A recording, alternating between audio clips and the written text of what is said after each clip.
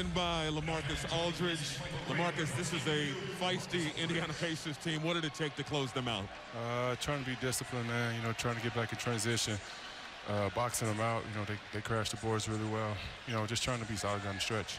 You know, Indiana's physical. You guys out-rebound them tonight. You also attempted over 40 free throws. How important will physicality and staying aggressive be to team success?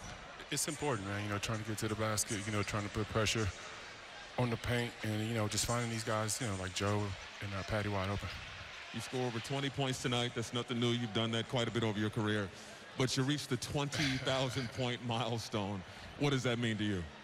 It's a blessing, man. You know, last year was, you know, a crazy year for me. You know, it was a long road coming back, and, you know, I'm just blessed to be here. Enjoy it. Enjoy. Congratulations, LaMarcus. Thank you.